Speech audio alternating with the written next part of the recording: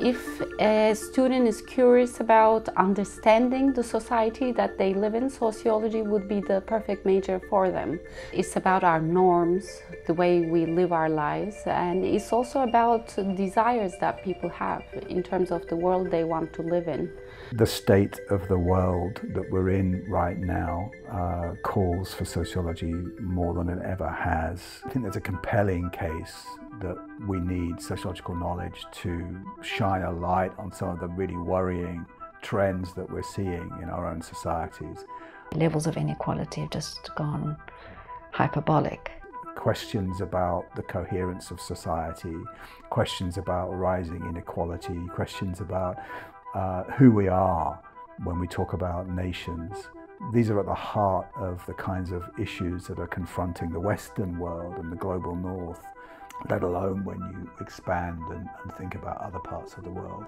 These problems are very complex, and probably there is also not just one answer to them that you can answer with a set of analytic tools. It requires a much broader and more flexible, perhaps, approach to how you can understand these linkages or these connections between very different developments in our society.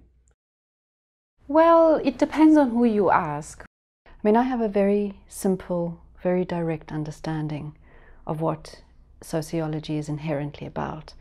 And for me, it's about the connection between human experiences, day-to-day practices, and larger processes of social change. Sociology is not so much defined by a certain formalism in terms of its language or a certain set of theories or issues. We'll look behind apparent phenomena to try to look at the underlying causes and the underlying mechanisms. Sociology is about studying social life, basically.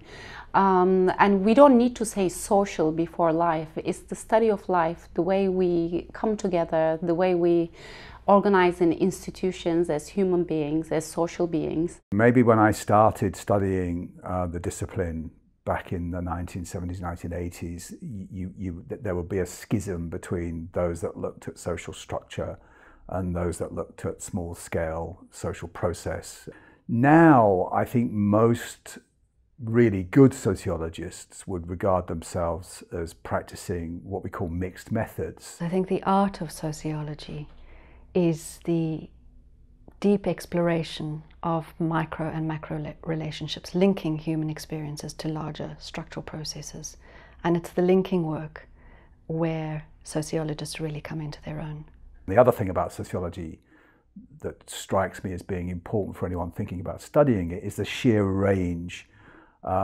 We look at global processes and we look at very small scale processes, and all of that comes under the remit of sociology. So it's a hugely varied discipline as well. There's a systematism, a robustness to the way in which we approach social issues from a social science perspective. Very often when we are evaluating student dissertations, one of the kind of shorthand criticisms we'll make is that this is journalistic.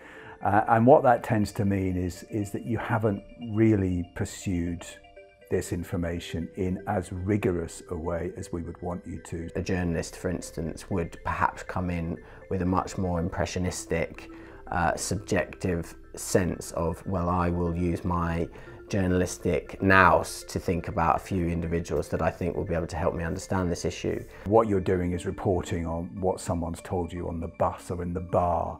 You haven't actually tried to sample the population in any way. You haven't conducted interviews which are properly structured and which enable you to be able to say that this is objective knowledge. One of the reasons why I became more interested in quantitative social science was that things that I felt you really wanted to be armed with sort of representative and therefore generalizable data, and also, you know, the language of quantitative social science, of statistics, is also one that allows you to parlay with many other areas of society that rely upon that language. I don't think there is such a thing as an objective view of society. I think we all come in to our studies with some kind of idea as to what's equitable, who's being advantaged, who's being disadvantaged. And I think, again, that is the art of sociology, is to work with quite a passionate political perspective and then to see how it plays out on the ground or in policy.